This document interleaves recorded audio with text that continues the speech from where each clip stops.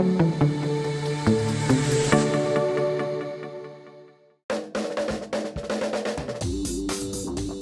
3 years ago, we started building an advanced technology vehicle. We had the mindset that we were going to bring a regular GM vehicle, a stock vehicle. We were going to try to make it all electric and achieve over 100 miles per gallon. So then when the Xprize came along, it seemed like a natural fit, so we jumped on it. We didn't really build a special car for the Xprize. We just entered in our stock production car. Our entry in this race is a two-seater, GM Saturn Sky. What we think is unique about us is, we're selling our cars right now, so we're producing them for people. So we have a regular production car that's made it to the finals of this high mileage race. And so anybody that used to say a regular car can't go 100 miles per gallon, we think we've dispelled that. So it isn't a super lightweight, it isn't, it's got four wheels, it means it looks good. It's just what America drives, can indeed get 100 miles per gallon. We chose early on, even before the Xprize, that we would convert existing vehicles.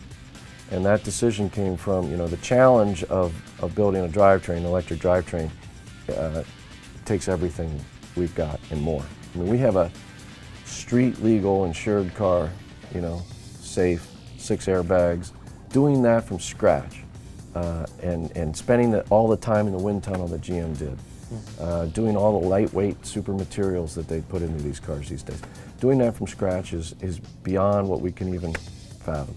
It's like I think any race environment, some part of it makes its way to mainstream. So we've taken a lot of the things we've learned here, where we're trying to squeak out every calorie from our charge or the safety aspects, and we've learned that and we've put that into our production vehicles as well.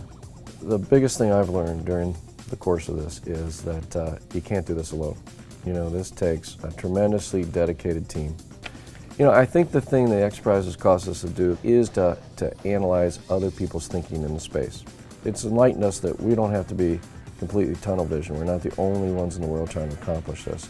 Trying to move us off of oil is going to take more than any one team. It's going to take a lot. So it's helped us see a bigger picture, I think. When you're trying to evoke change, you can't invoke too much change at once.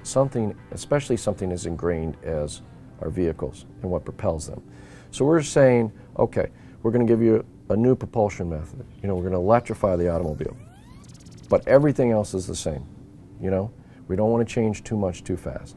So you can feel safe, you can go fast, you have all the amenities that we're used to. I mean, the bar in modern vehicles is so high now. What people expect from a modern day passenger car, I mean, it's phenomenal. So, and weight's one of them. After 100 years, cars have four wheels and, again, weigh almost 2 tons. And so we kept that.